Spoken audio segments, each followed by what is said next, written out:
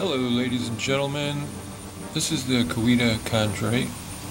I'm going to show you several specimens that have this black fusion layer, that's what it's called, fusion crust it's referred to also.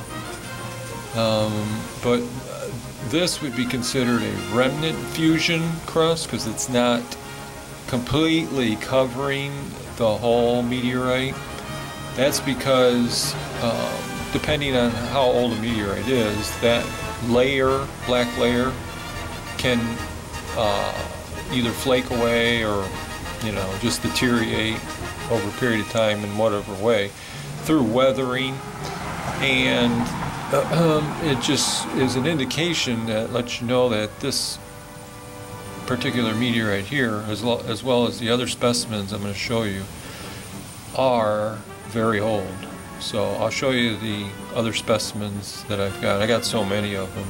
If you don't already know by now, this discovery is into the thousands, could be 10, 20 thousands. I haven't even dug it up yet. I'm waiting for the unveiling of it. That's the reason for this video. This is a really unique one. This one's got several parts of it where it's got the remnant fusion layer. And this one here, as you can see, I'll zoom in as close as I can, you can actually see regmaglyphs in this, and that's where it would be indentations like thumbprint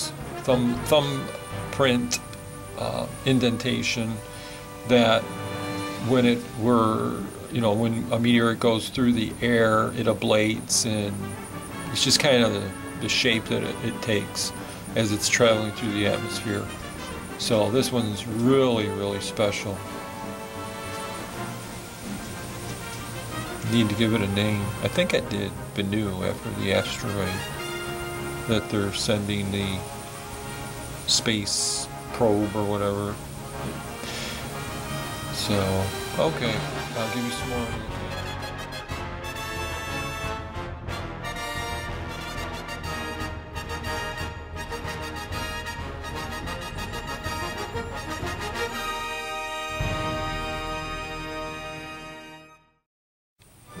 Here's another interesting one. That one, this actually has two sides that have the fusion on it, and as you can see, you can even detect some regmaglyphs, those impressions in this one.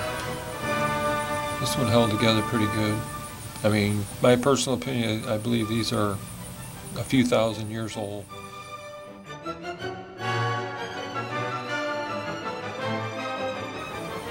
Here's another one, another unique specimen with only one area that has the remnant fusion layer.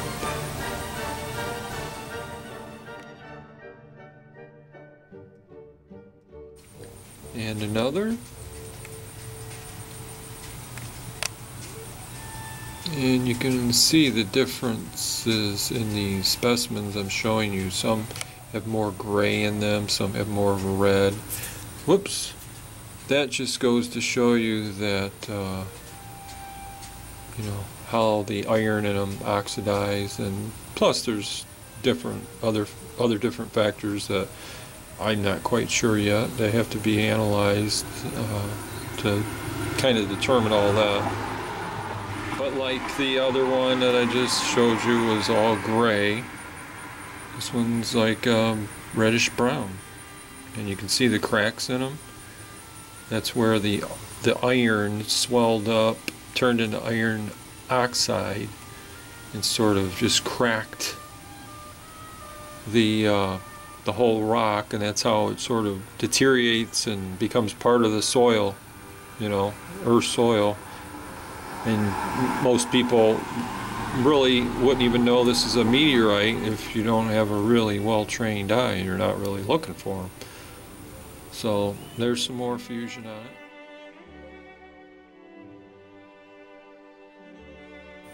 Here's another really cool one. Kind of just going to show them to you really quick here. I've got quite a few yet to show you.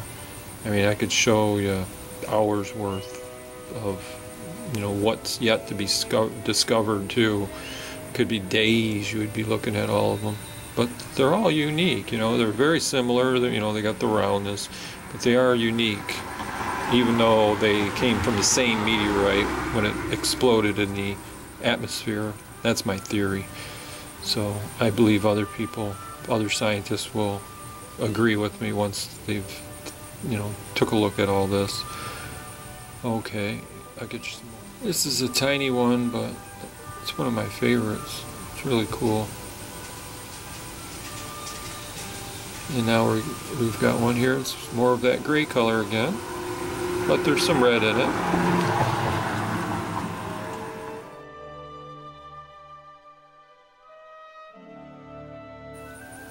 And another one.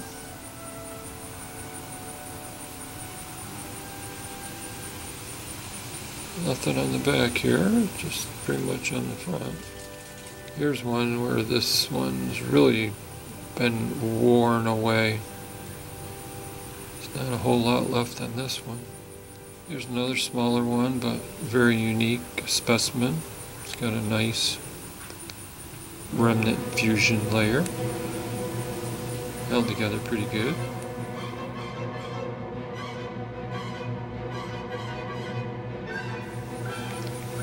Another really nice one here. And another. This one's got just a small area. Here's some on this one. But as you can see, all these are roundish, and the ones that aren't round were ones that are fractured where they blew apart in the air or deteriorated here on Earth. I think they just blew apart in the air, but they all have similar shapes. So they came from the same meteorite shower. And here's another unique one. Another one, small, but got a lot going for it. Okay, here's a unique one too. And this is the last one I'm going to show you. Got so many more I could show you. Maybe I'll just put the pictures on this video and you can take a look at them all. Alright, here you go, the remnant fusion layer.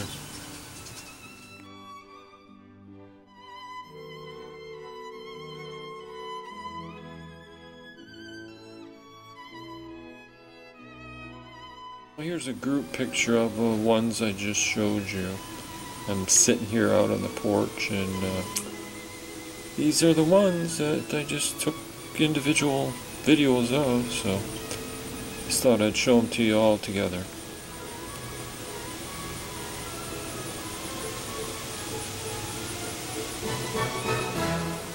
Now I'm going to show you some that I made windows into. That's actually where I filed into the exterior of the rock, exposing a smooth, flat surface. And from here you can see all different types of particles, you know, mostly a lot of the round ones, which I would imagine are chondrules, which make up the chondrite name. That's where the name comes from. But the light isn't the best here. I don't know if you're able to see the iron particles.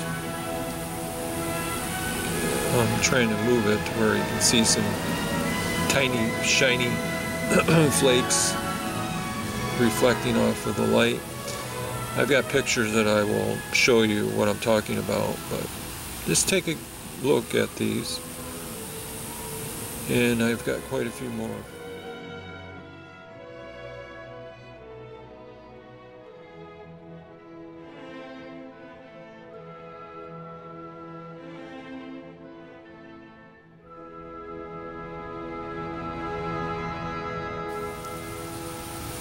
Here's some more.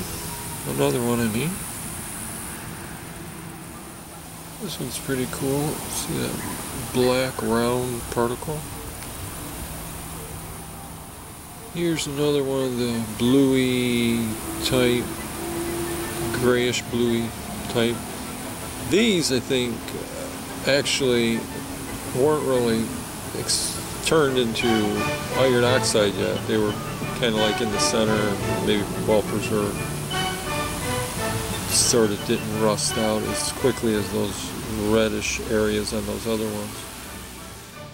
Well, ladies and gentlemen, this is a hole that I'm going to show you where I dig into. And I turn it over, and you can see, hear the noise, all the meteorites right in here. See these right here? There's, I don't know, 300 or 400 right here in this hole. I'm going to bury them up because it's a secret.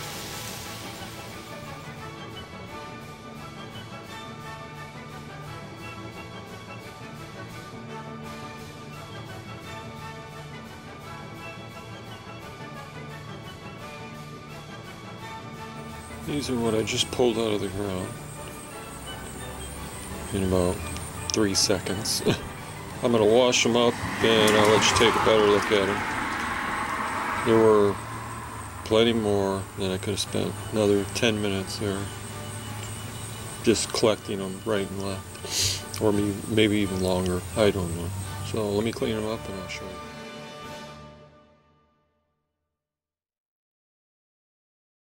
Look down at the meteorites.